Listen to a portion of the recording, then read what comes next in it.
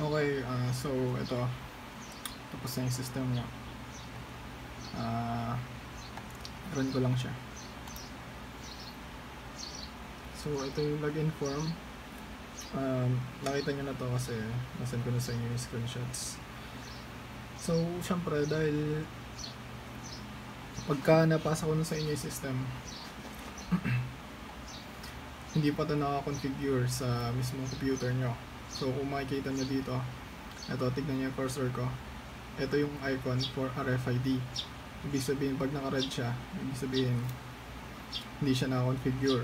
Ito yung sa kabila is for database. Sabihin hindi siya connected sa database. Kasi kaya nagkaganyan, binura ko yung database para dito sa demonstration na to.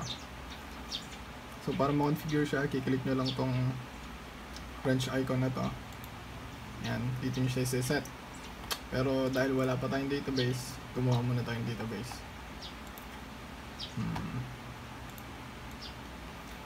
So ito yung sum. Alam, may chat si Ma'am Cynthia. Okay. So ito yung sum. Siyempre dapat i-start nyo muna yung sum tsaka yung MySQL. So pag naka-start na siya, punta kayo sa new, create kayo ng bagong database. Tandaan nyo to tatype nyo dito Deparo DB, create.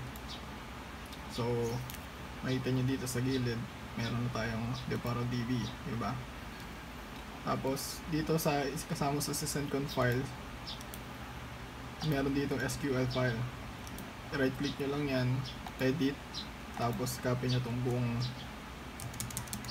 query na to.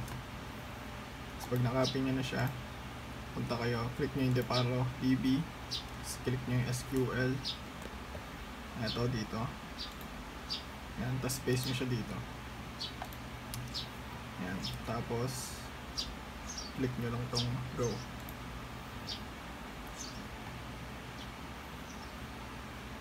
Wait lang natin mag-loading. So yan, kapag green na siya lahat, ibig sabihin walang problema yung pagka-import natin ng database. So balik tayo sa system. So diba ito yung database configuration. Dito, ewan ko nakikita nyo, ito para sa port ng RFID. Sa set nyo siya, kailangan kasi malaman ng computer kung anong port siya nakasaksak. Dito yung localhost, username, root. Usually pagkaka-install nyo lang ng XAMPP, wala naman siyang password. So depende kung ano yung nilagay nyo password nyo, yun yung nilalagay nyo dito. Database, yung tinype natin kanina, Deparo DB. Pero kung ano yung tinype nyo na gusto nyo database name, yan din yung ilalagay nyo dito. So dito sa port, paano nyo ba malalaman kung anong port yung kailangan ilagay dito? Punta lang kayo sa device manager.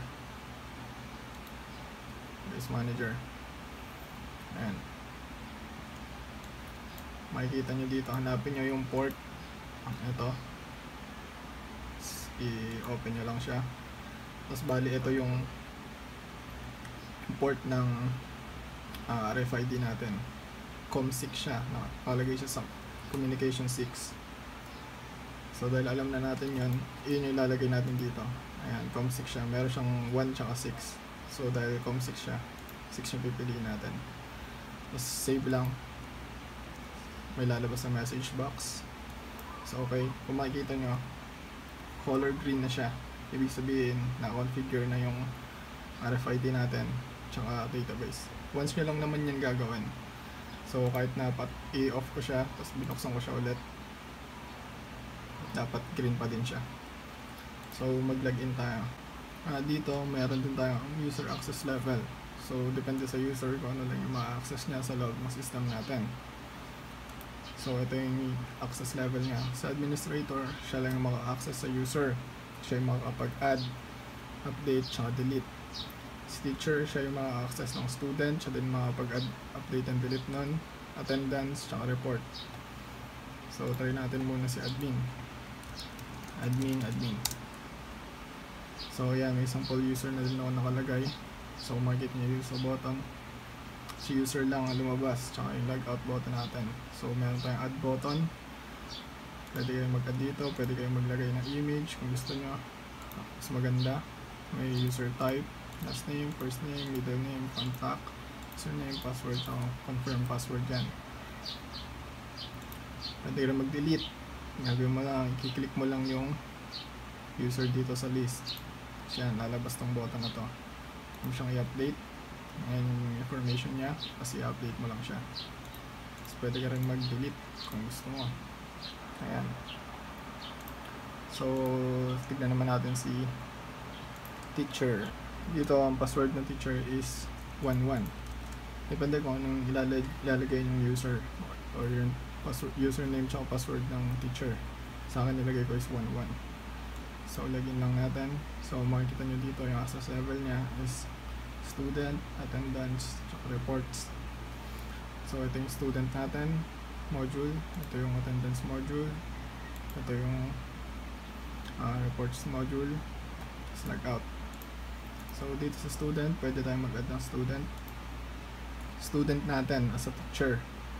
Teacher si Bill Gates. Ito yan. Mag-add ako ng student ko. So, pwede kayo mag-add ng picture kung gusto nyo. Say, ito, so Mark, Kinder 1, section, let's say, K1A, student ID, 00009, Zuckerberg, first name, Mark. So, makikita nyo dito, nagbiblink yung card ID. Sabihin, kailangan mag-tap ng card. So, dito na yung device natin na RFID reader. So, kapag tinap ko siya dyan, dito sa system natin, lalabas yung UID ng card. So, register na natin siya. So, ayun na. Ano na tayong bagong student. Dito sa pag-add, depende siya sa teacher kung sino lang yung in-add niya. Halimbawa, ito, di ba in-add ko siya as si Bill Gates. So, sa akin lang siyang student. So, pagka nilagin ko yung susunod, yung isa pang teacher natin, yung student niya lang yung makikita niya. Hindi niya makikita yung student ni 001, siya yung teacher ng isa. So, balik lang tayo sa kay 1. So, yan. So, pwede ka rin mag-sort ng school year or level. Kinder 1, makita nyo po Kinder 1, Kinder 2, section, K1, and sa Mark din lagyan natin kanina, diba? Ayan, pwede ka mag-search. First na natin, pwede ka mag-search by user ID, student ID. So, ayan. So, dito sa attendance tayo. So, ito yung card ni Mark Zuckerberg.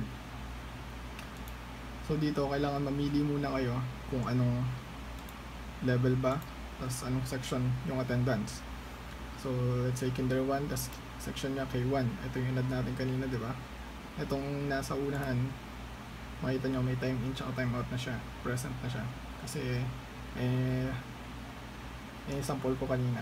So dito bago kayo makapagsimula ng attendance, kailangan i-start na muna yung start button.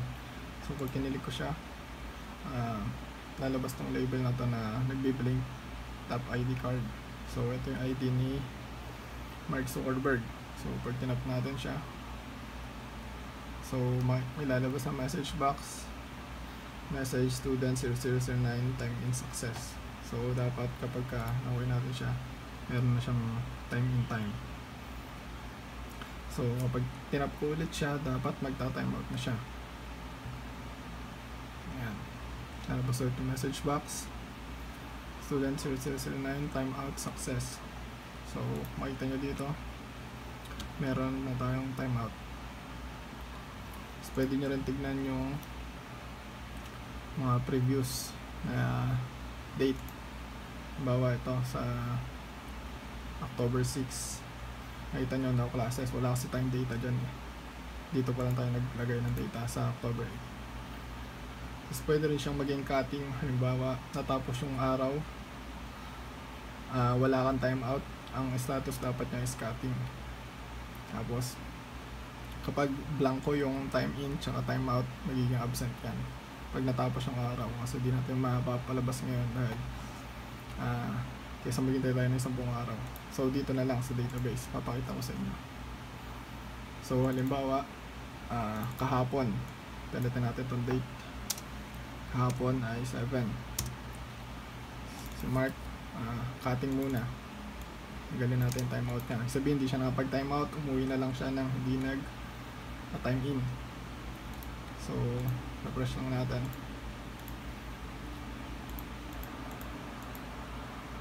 So pag check natin yung October 7, ayan, cutting siya.